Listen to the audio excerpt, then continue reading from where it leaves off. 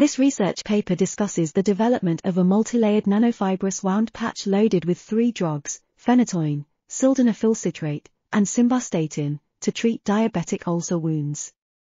The polylactic acid nanofiber matrix was prepared and incorporated with each drug in a separate layer. The drugs were released at different rates over a period of 3 weeks. Physicochemical and mechanical properties of the patches were assessed, along with their biodegradability, swellability, breathability, and porosity. Additionally, the patches were evaluated for their biocompatibility and cell adhesion capability.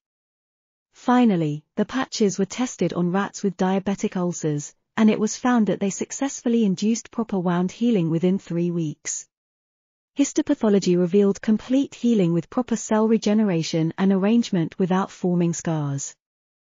This article was authored by Isra H. Ali, Islam Khalil, and Ibrahim El-Sherbiny. We are RTCLTV, links in the description below.